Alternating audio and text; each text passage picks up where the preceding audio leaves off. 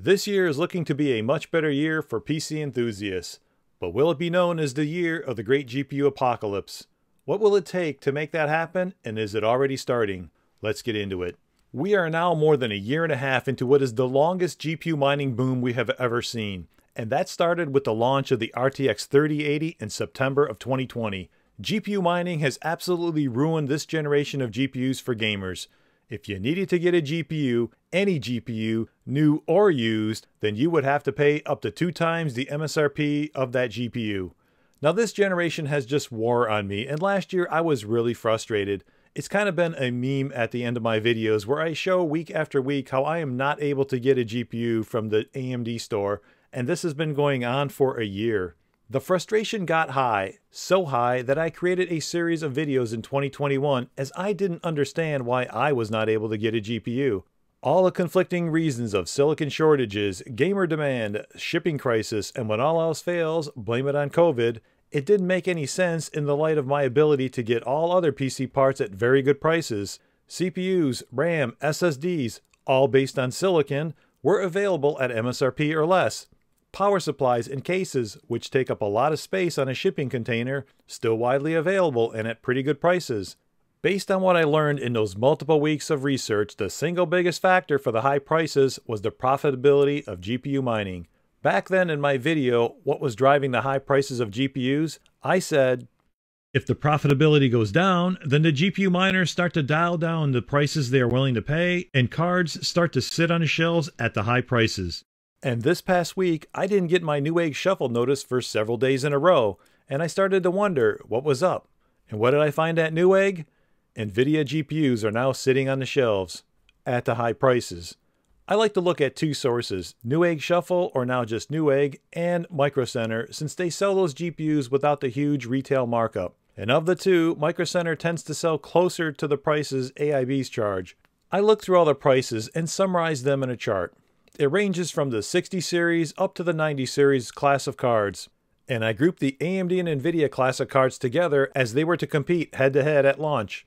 So the RX 6600 is available under $500, while the RTX 3060 is over $500. The RX 6600 XT is available around $600, while the 3060 Ti is over $700. The RX 6700 XT and the RTX 3070 are around $900.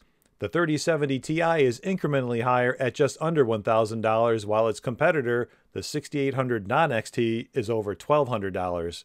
The RX 6800 XT is $1,350, while the new 12GB RTX 3080 is $1,500. The RX 6900 XT is available around $1,500, while the RTX 3080 Ti is closer to $2,000. Finally, the liquid-cooled versions of the RX 6900 are about $2,000, while the 3090 is more than $2,200. Now I want to repeat that these are retail prices at Micro Center, and they are a best-case scenario. There are retailers around the globe that charge higher prices. The news here is not the prices, but rather that they are in stock. Why? As I showed in my video, Why Are GPUs So Expensive?, I showed the profitability of GPU mining of certain GPUs. If we compare the profits from back then to today, we can see the profits are less than half. The RTX 3090 was making about $8 a day, and now it is just about $3.50 a day.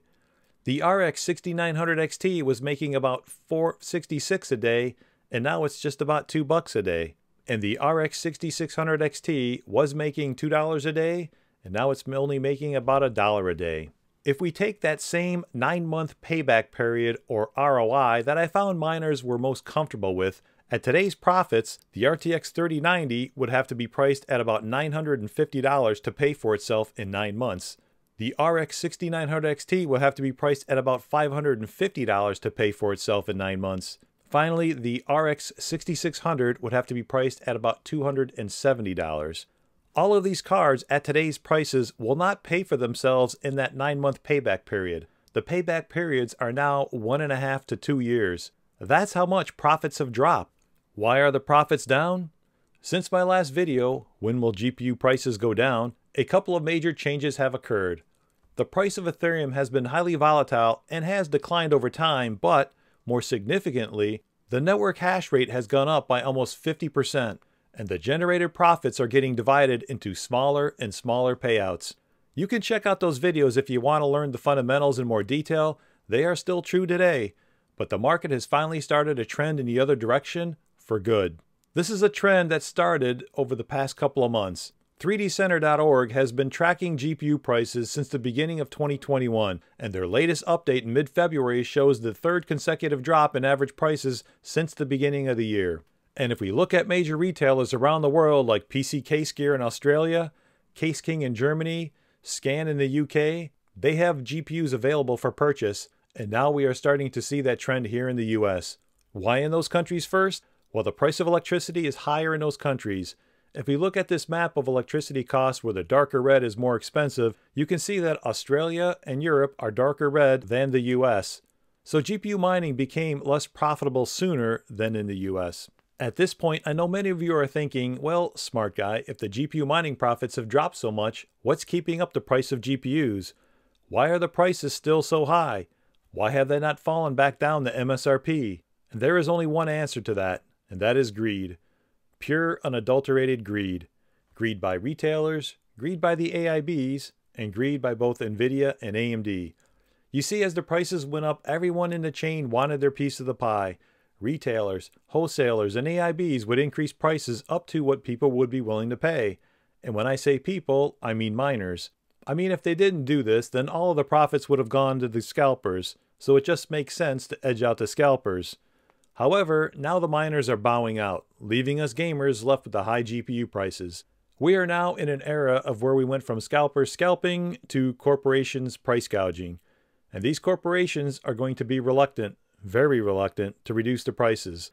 This has been going on for over a year now, and they have been reporting record-setting profits every quarter to their investors. AMD and NVIDIA just enjoyed their most profitable quarter ever, yet again. The shareholders of these corporations want to see profits increasing. Dropping prices drops profits and goes against what their shareholders want. When people say the high prices of GPUs is due to inflation, it is so misleading. Currently, inflation is just a small percentage. It makes me wonder if they know how to do math or even how to use a calculator. Inflation represents a small single-digit increase. If you say inflation is 7%, then an RTX 3070, which MSRP'd at $500, that $500 GPU should now cost $535. So inflation does not explain why those GPU prices are now $900 to $1,000. Also, you don't see that same price increase on CPUs either. The real reason prices of GPUs are high is simple. It's greed. By the way, if you like no-nonsense analysis like this, then like, share, subscribe. Also, let me know in the comments below if you skip this generation of GPUs and the high prices and are riding it out until the next gen. Or did you buy, and if so, did you casually mine your money back? Getting back to the greed, GPU mining is the dominant reason GPU prices skyrocketed, and greed, all through the supply chain, is the reason that the prices are very slow to come down. What will AMD and NVIDIA try to do to make these prices the new normal? How will this all unfold? We'll cover that next time. Thank you all so very much for watching, and I'll see you in the next one.